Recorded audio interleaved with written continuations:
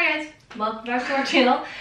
So today we're going to do our palette of the month update. So if you're interested in seeing our progress and our next month's choice, then just keep on watching. So I had the Viseart Grand Pro Volume 3 or Viseart or, you know, Viseart, whatever you want to call it. I call it Viseart. Viseart? You call it Viseart? I don't know what I call it. I call it many things. I get confused.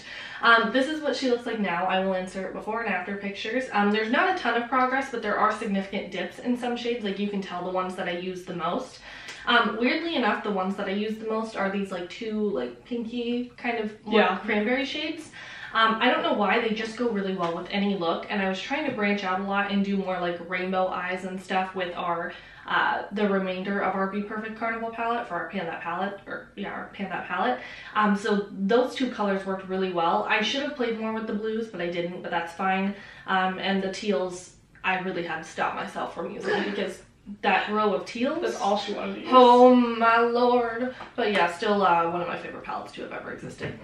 This is the Pat McGrath Midnight Sun palette, and this is what she's looking like now. I didn't expect to see any like major pans or anything like that. It definitely looks more beaten up than it did prior to. Mainly I used this lightest shade and this deepest shade the most. I have a giant dip in the deepest shade going on right now. And I played with the other tones a little bit. Like I used this green a couple of times, but not a ton. I never use this yellow because I hate yellow. I hate yellow eyeshadow on me. Specifically this like, this kind of like muted greeny gold. It's not something that sits well with me. I don't like it one bit. It goes well with the oranges, but other than that, I think it's pointless and stupid. But yeah, not a ton of progress as far as like pans or anything, but I definitely got a lot of use out of it. I will say I don't have a ton of pictures with it because I use this a lot as like a one and done thing. Like I dip into this matte brown here and then this lightest shade and then this topper shade here. That was mainly what I used with it.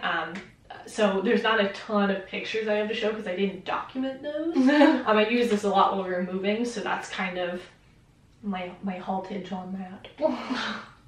Haltage word? I don't think so.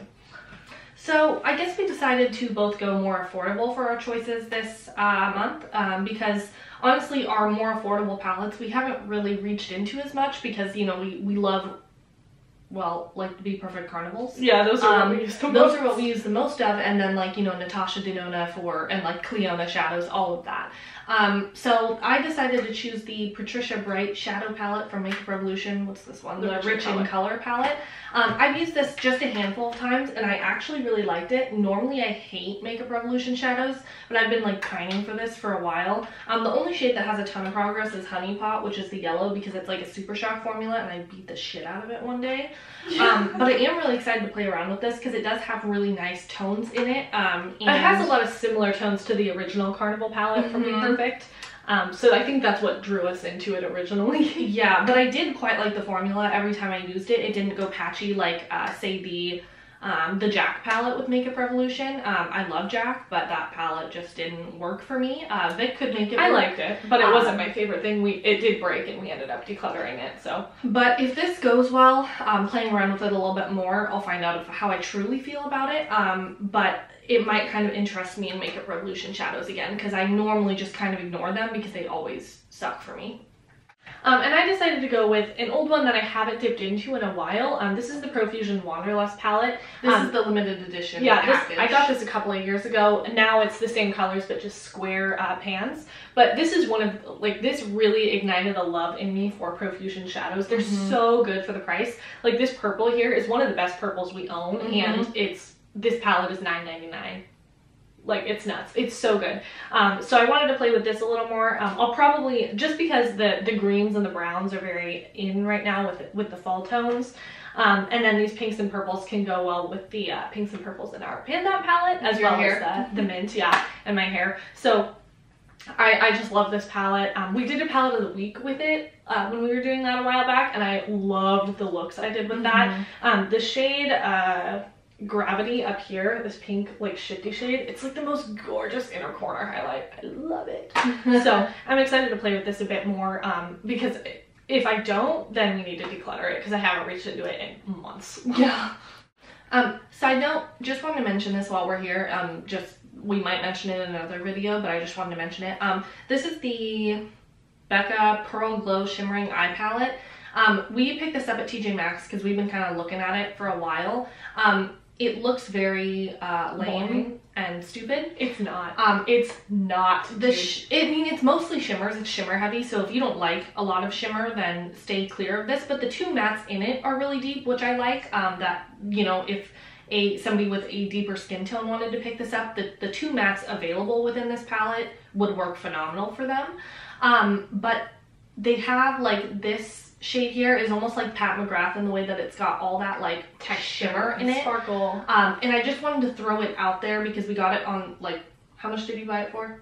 Like $16 maybe. Yeah, like 15, 16 bucks at TJ Maxx. So if you have one and you see it, it is worth picking up. If you find it on sale, like at Ulta, it's worth picking up, but I wouldn't pay full price for really anything, Becca. Aside from the under eye corrector. Yeah, period. My girl. But yeah, just wanted to mention this because it was at TJ Maxx and it was a steal, and we haven't played around with it too much yet, but the way I have it on my inner corner, like one of the pink shades, it's stunning. So I just wanted to throw it out there while we were here. So as always, there will be a little slideshow of the looks we've done with the palette of the month. There may not be a ton, but there may be some. We've been taking more pictures than videos. We did go through a chunk of time where we were trying an all video feed on Instagram to see if it would help engagement. Side note, it did not.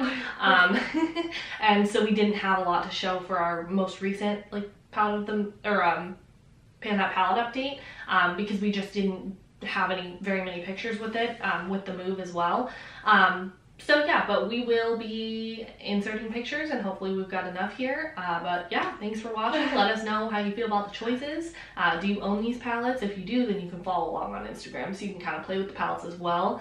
But thanks so much for watching and we hope to see you in the next video. Bye.